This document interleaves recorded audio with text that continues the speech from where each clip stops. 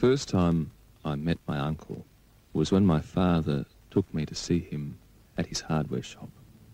He was cleaning his pipe with the pipe cleaners. He bent one into the shape of a spider and gave it to me. I thought it was great. A few months later, he retired after selling his 1 millionth nail. My uncle was married to my aunt. They never had any children, and so I became a sort of surrogate. In the evenings, my uncle would show me his History of War volumes, while my aunt made shell people for her Sunday craft stall. And I remember a picture of a soldier being bayoneted through the throat, his helmet spilling off. My uncle said that in times of need, saucepans could double as helmets. When I was older, my aunt drank ant poison and died, leaving my uncle with no one to talk to. He never remarried and said he never felt lonely because he had Reg, his chihuahua. Once when I visited, I found him talking to religious salesmen. He told me not to worry. He always invited them in because he enjoyed the friendly advice.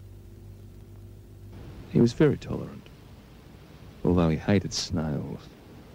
On winter mornings, he'd be down by the letterbox, removing them and crushing them with a brick. My uncle spent most of his retirement in his shed and backyard. He had a lemon tree he said was the best in the street because he'd wee on it every full moon. When it was grown, he put fairy lights in its branches. He also had an incinerator in which he enjoyed burning things. Once he ignited a tire.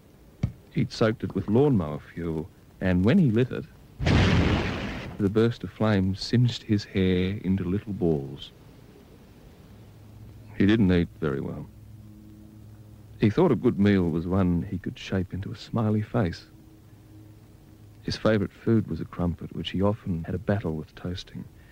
He'd complain it would either glide to the surface an hour later, lily-white, or leap into flames onto the floor, be bashed with a broom, and scraped of its crumpet into the sink. I showed him the knob on the side, but he believed it wasn't connected to anything. Every Christmas we had him over for lunch. I always had to sit next to him and had to endure his rumbles coming from his colostomy bag. He'd dress up as Santa. He'd made the beard himself out of cotton wool and pipe cleaners.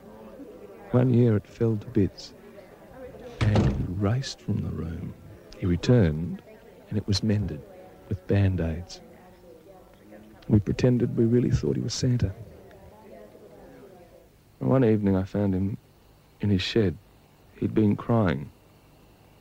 I sat with him, and he began to tell me things.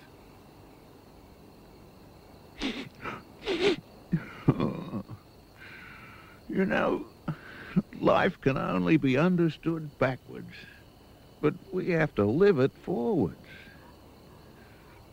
Most important things in life are simple pleasures, like a cup of tea in the morning, a hug before bedtime, growing a tree, and a friendly dog.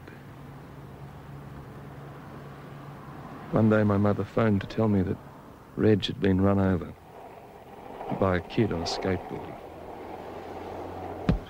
and that my uncle had buried Reg under the lemon tree. He was never the same after that, and it wasn't long before they took him away, when my cousin had found him rolling on the floor with both legs in one pyjama trouser. He moved to the Ashburn Gentlemen's Hospice, where he slowly got used to his bedmates, as well as the mixed smell of flowers, roast dinners, and urine. I called in to see him a few times, bringing him a flask of whiskey to hide under his pillow.